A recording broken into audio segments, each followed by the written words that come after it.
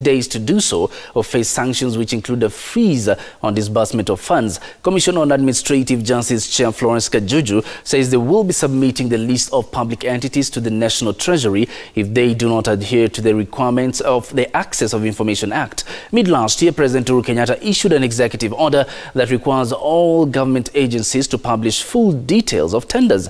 On Monday, Deputy President William Ruto warned public bodies that they were yet to comply to follow the law or face budget cuts. We are giving these institutions a warning.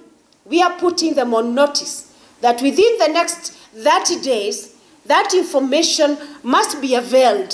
If it doesn't, we are allowed by the law to write to Treasury and tell Treasury there is no point of releasing resources to these particular counties because they seem to be operating in secrecy.